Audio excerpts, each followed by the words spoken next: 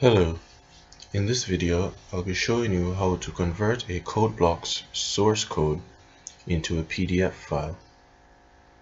Before you begin, I would recommend that you install a PDF software on your computer, any software you wish, whether it be Adobe or some other PDF software. And I think by default most of you should have a PDF document which comes with your operating system. A PDF software rather that comes with the operating system. So this code here, for various reasons, maybe you have an assignment to submit to your lecturer, or you just would like to print your code to hand to someone to read in a hard copy. So you'd like to print this in a PDF document, or you want it printed in a hard copy but you'd like it in a PDF to be printed in a hard copy, and you like the colors and the formatting and the numbers, and you may not want to copy and paste it into Word because it might come out ugly or not the way you like it. You want it in this format and structure.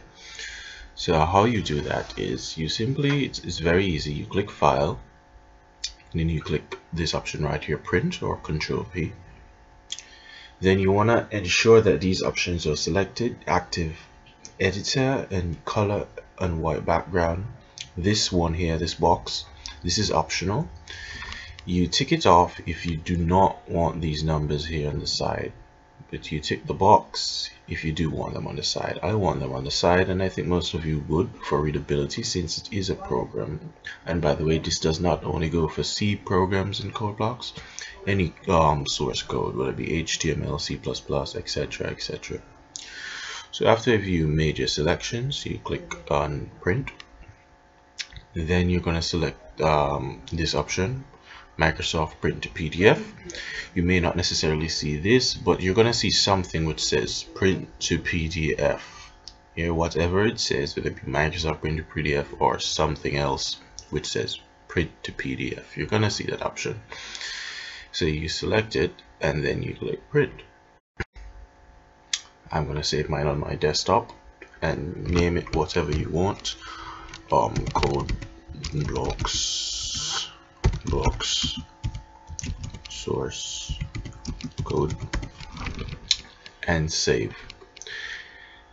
After that, your PDF should come out looking very similar to the code you have here in CodeBlocks. So I'll minimize this and I'll go open the PDF which I just created, and voila, it has the colors, the formatting just as in the CodeBlocks software, and it has the numbers here on the side. And if you didn't want them, as I said, that little box there that I showed you earlier, you just simply take it off. And that's it. I hope that helps, and have a wonderful time.